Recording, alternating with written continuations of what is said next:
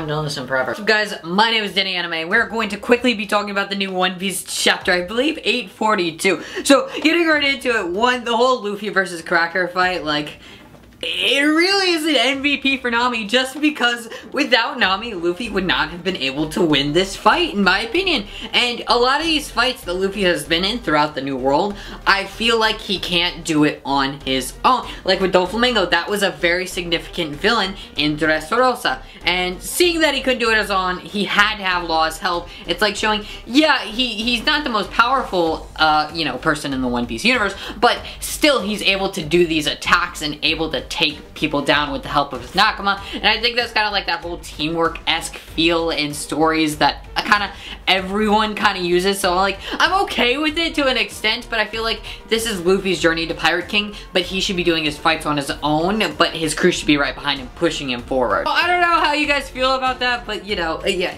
Okay.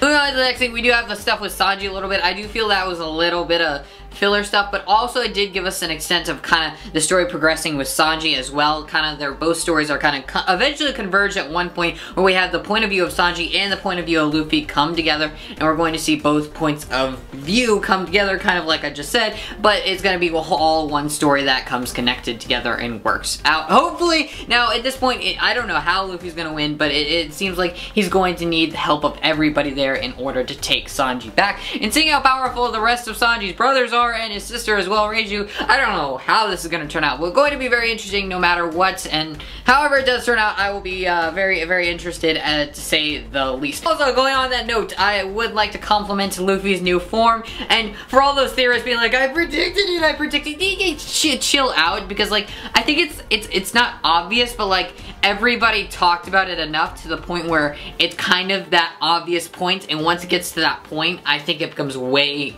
too much obvious, kind of like the whole Sanji Prince-esque assassin thing. Like, everybody talked about that, and yeah, you know, it came true. So somewhere in the middle there, those rumors are kind of true, so I don't know where that lies to an extent. Now going on, yeah, with the whole Luffy Gear 4th form, the new tank form, I feel like this is more of a defense form, and the form we have seen Bounceman is more of an attack form, so that makes me think there's a defense, attack, maybe there's a speed, maybe there's, I don't know, I don't know what else you could have, maybe agility, something like that. I don't know, because we did see agility previously with other stuff Luffy has done. Anyways, guys, I hope you enjoyed this chapter, and I hope you enjoyed the review. Make sure to like, comment, and click that subscribe button. I know it was kind of quick. I don't have a lot of time lately just because of college, and I really do apologize about that, but peace out, guys.